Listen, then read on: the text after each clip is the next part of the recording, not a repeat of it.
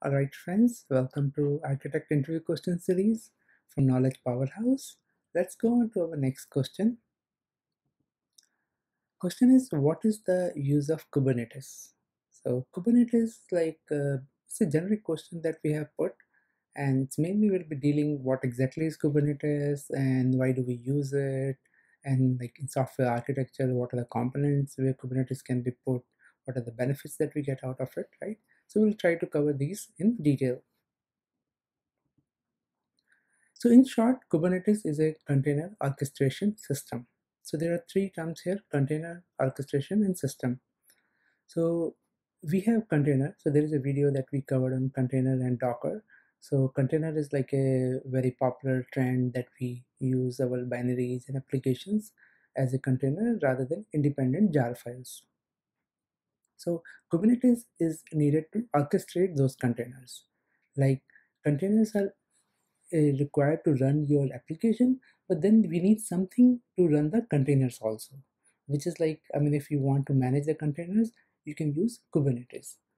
Why do we need it? Because at times we need like scalability and all. So those scenarios we have to use Kubernetes. So I'll give you some example. So in this case, if you see, there is a Kubernetes master, and that is controlling different replication, and there are different nodes, node 1, node 2, and in each node you have pods, and pods have containers. So this is a very high level architecture of Kubernetes. So you have a master that can control how many replicas you need. Like if you want your like let's say 10 containers to run, if you now want like 5 containers to run, like you want to replicate them, you can use the master to replicate it.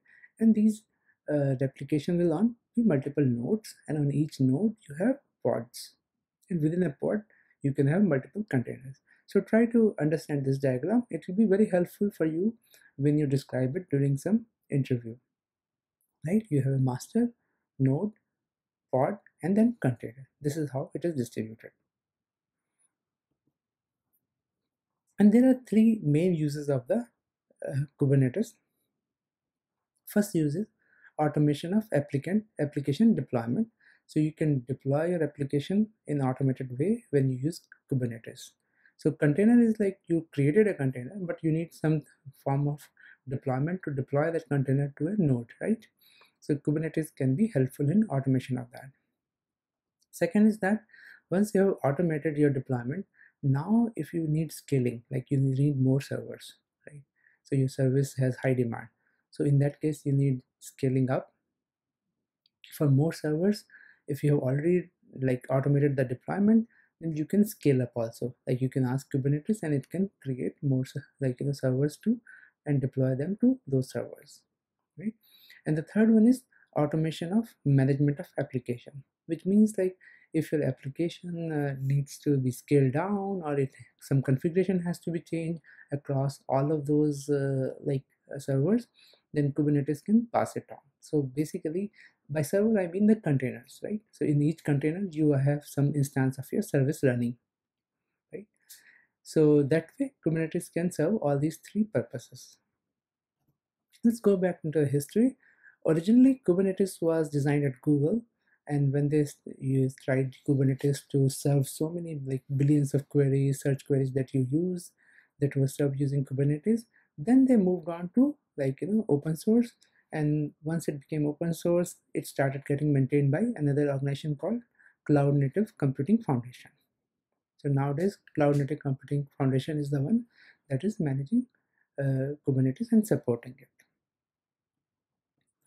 Let's understand different objects in the Kubernetes.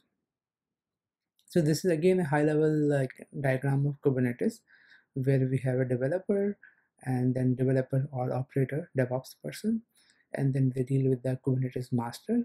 Within the master, you have an API server. So API server is the one that provides the APIs. Then you have a controller manager and scheduler. So API server provides these APIs for these controller manager as well as scheduler, and etcd for configuration management. And then downstream you have multiple nodes. So in each node you have a kubelet, like every node has one kubelet.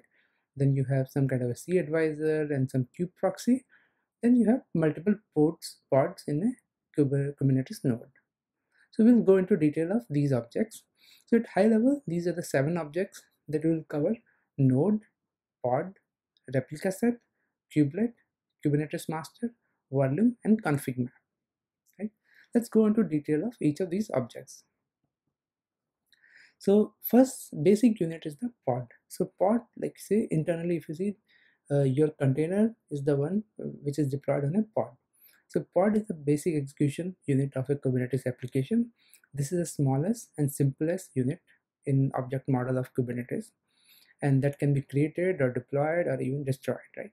And the pod represents like a process that is running on your cluster. So within a pod, your service is running. So a container is deployed to the pod, right?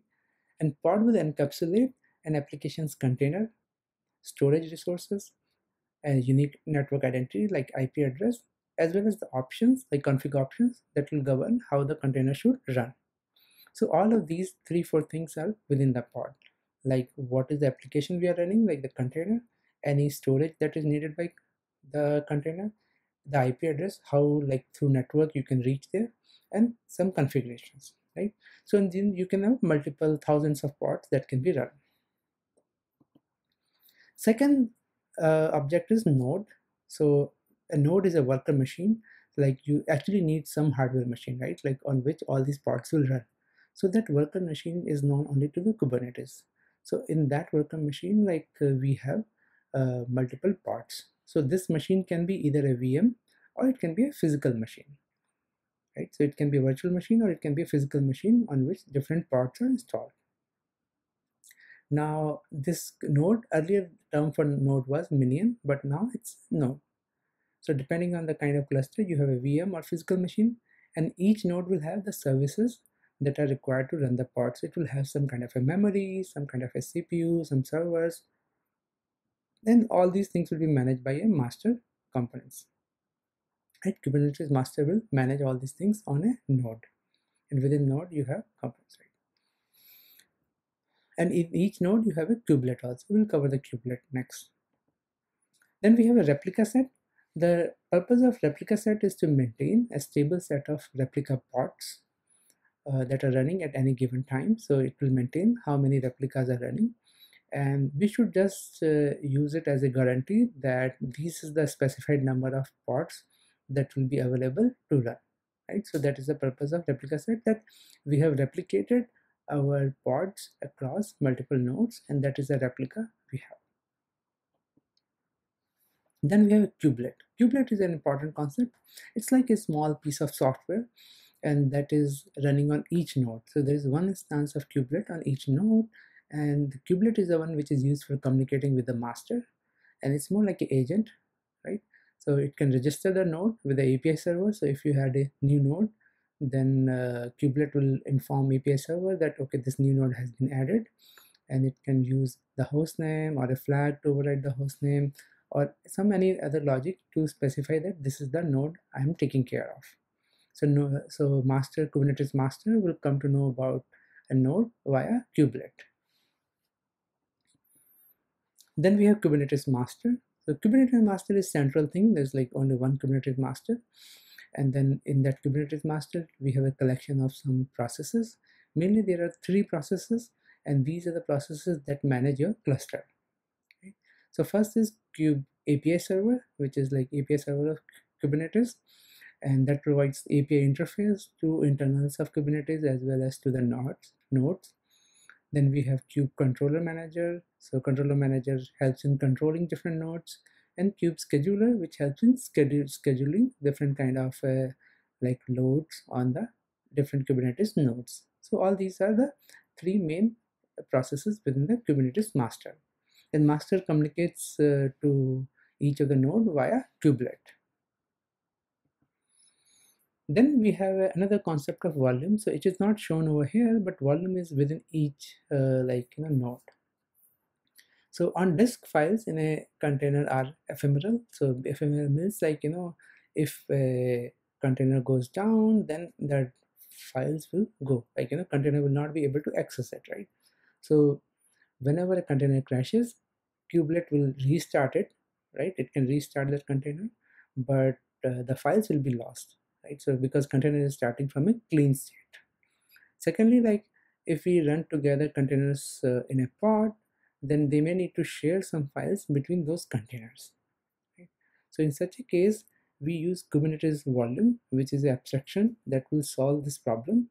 It will provide you some kind of a mechanism for the storage part, right? I mean, you do not have a hard drive specific to each container, but Kubernetes volume is the one which says that, okay, to this container, this kind of storage I'm providing, right? So using that volume, even if your container crashes, the new container can access those. So that way, this problem is solved. So this will abstract to solve these problems.